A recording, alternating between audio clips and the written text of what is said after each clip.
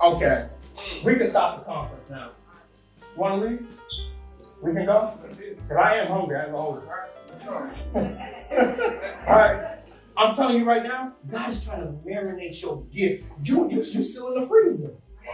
God's trying to throw you in the furnace so you can crank it up 7 times harder. You're trying to microwave to talk to him, Mark. But God is trying to not just defrost you, but defrost your gift. Your gift has been on ice so long because you're worrying about what other people think about you. But when God gave it to you, when God commanded Adam at the beginning, when he said, I command you to be fruitful. I command you to have dominion. And most of you don't have dominion because you're trying to rock somebody else's dominion. Slow down. Go ahead. Okay. I'm trying to help y'all to understand something. Because a lot of y'all, you be watching a lot of influence, and I want to challenge you today. Go unfollow some of the people that you follow.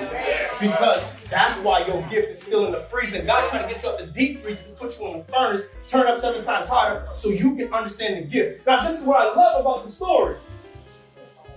They threw 3 in. Come on here. They threw 3 in. He said, and Meshach, Shadrach, and Abednego literally told Nebuchadnezzar, listen to me, I don't care if you throw me in here.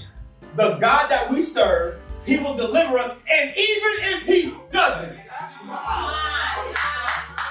even if he don't deliver me from this furnace, even if he don't deliver me from this divorce, even if he don't deliver me from this suicide, I'm telling you right now, when God is in the midst, I don't care what you're going through. I don't care what it seems like. I don't care what it feels like. You got to understand that you saying, God, take me out, and God said, you're not ready yet.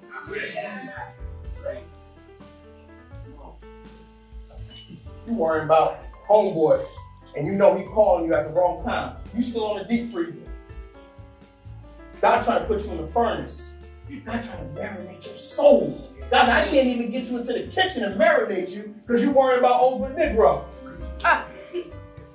You know that call system. 2 o'clock in the morning. Seems to be that number, but I don't know why. 2 o'clock in the morning, hey, Shorty. And did you forget about me?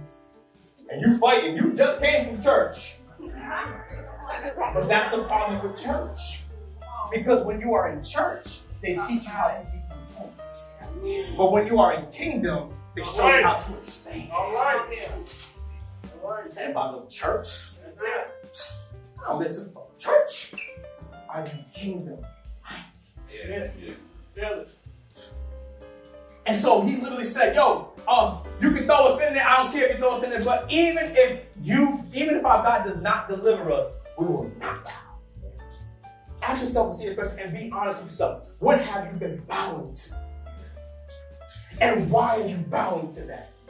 Are you bowing? Because some of y'all, you compromise your gift because you feel like you're not getting paid what you're supposed to get paid.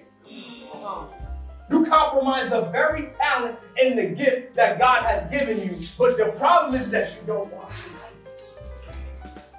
You don't need a microwavable anointing. You need an oven anointing. You need a barbecue cookout anointing. Where's Jordan at? That chicken wing that he cooked the other day? Oh my God. I ain't never had no chicken wing like that. Oh my, that came straight from Jerusalem. Like the heavens open, seen a dove come through. I'm like, yo. I want you guys to understand this, y'all. Nebuchadnezzar told them, if you do not bow, you are going to die.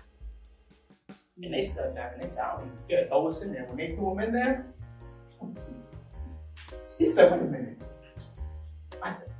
We threw in 3. Didn't we? Soldiers, didn't we throw in 3? The homeboy over there like, I don't know. You just told me to throw them in there. And here's what I love about it. In the midst of them being in the furnace, he said there's another one walking in the midst.